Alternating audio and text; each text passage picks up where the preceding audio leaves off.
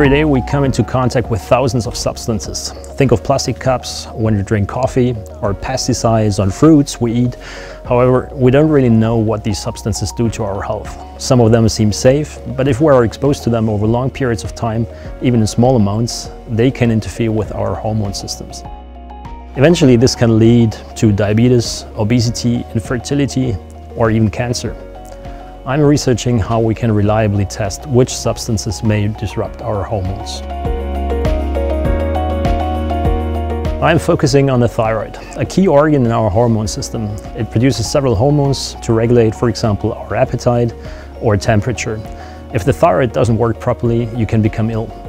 Because there are so many substances in our daily environment, we have to test thousands of them to see which one may disrupt the thyroid function.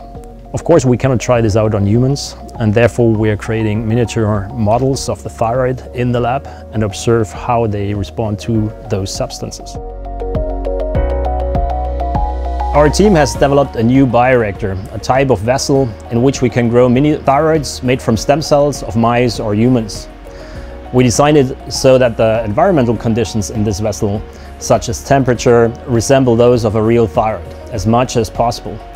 In special bioreactor batteries, we can make many of these mini thyroids at the same time.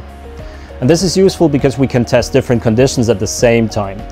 We then expose the mini thyroids to various substances in different amounts for a defined period of time to see which ones may be harmful.